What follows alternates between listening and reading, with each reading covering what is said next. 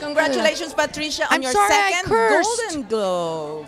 How does it feel? It feels good. Now I can really keep my, biceps together at the same time. And This your is power. your role was very difficult. Did you meet the actual person?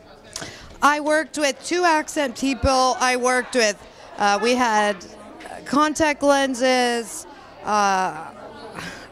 There were makeup, wigs. I mean, they were putting alcohol on my face every day with stipple.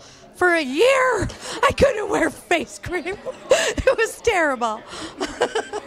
And what are you planning to do next after this? Well, I'm doing a project right now where I'm playing this other very strange woman. Her name was Dee Dee Blanchard, and she had Munchausen by proxy, where you act like your child's ill and get them surgeries. So I'm working on that project right now with a wonderful young actress named Joey King. And how did you prepare for the Golden Globes tonight? Oh, thank goodness there's professionals. But I'm wearing Vivienne Westwood and also these non-conflict diamonds. And I was just lucky that professionals put it together for me, but I was pretty nervous. I skirted a couple anxiety attacks on the way. And talk about your director. I love Ben Stiller so much. I mean, as an actor, I got to tell you, he supported every choice that any of us wanted to check out and try.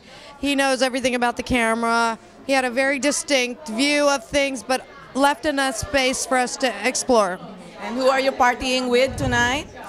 My daughter's here with me, Harlow. She's visiting from out of town. She goes to school out of town. And my boyfriend, Eric, and my manager, Molly, and Ben. Congratulations again. Thank you very so much much for this.